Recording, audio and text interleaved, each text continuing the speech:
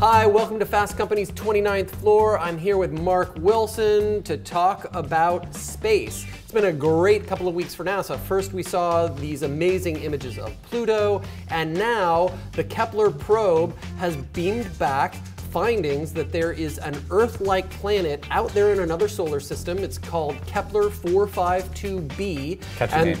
Catchy name. I know, they came up with a really sci-fi, like bestseller novel name for it. But come on, Mark. You'd go, right? Wouldn't you go? Wouldn't you go live there if you could? Is this bad of me to say I wouldn't go? Why not? It's a new planet. It is 1.5 times the size of Earth, and it rotates around the sun in almost the same year. It's like 368 days. I mean, yeah, I know, the it's really atmosphere, close. the temperature is like almost the same. I mean, come on, you'd have the whole, you'd be able to inhabit a whole new world. You wouldn't go do it. It's Come on, you're exciting. crazy. No, it's really exciting. There is 2 times the gravity, so let me just say that I'm a bit lazy, and that sounds It sounds hard. a little. Like It just hard sounds hard. It sounds hard to live in 2 times gravity, but you know, it's 1,400 light years away, right? So if we could travel at light speed, which we can, right, it would literally take 1,400 years. So I'm not sure I would trade off, you know, my family relationships, sort of everything else going on in my life to visit a planet that might really suck. You could get there, the oceans might have dried up for one thing. It doesn't necessarily mean it's habitable, like truly habitable. It's just potentially habitable. There's potentially, you know, a possibility for life. There aren't that many planets that we have discovered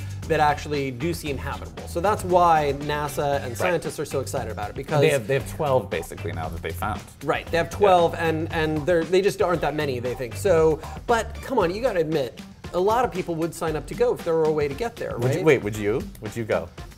I mean, I think it's a tough call. I agree. First of all, they would never send me. I'm too old. Would I let my son go? Would you let your son go? I might be willing to let my son go if he was going to make history that way. The problem is, of course, like I'd be dead by the time he even got anywhere near the planet, right? So I'd never even know if he achieved the mission or whatever. But I mean, it would be pretty amazing to be one of the first people to go to a new planet and see what that was like. But I do think we should also be investing in propulsion systems, right? Into these drives of the future that NASA is doing some investment in, but a little bit slowly. If we do that, we can get to Mars faster. We can get to the attainable spots, I think, faster. And we can do research faster and send those probes faster. All right, we want to know what you think. Would you go? What should be the next step for Kepler 452b? Hashtag 29th floor. Mark and I will respond to you as always. We're interested in your comments on whether you think that we're crazy or should we be focusing on something closer to home. Thanks, and see you next week.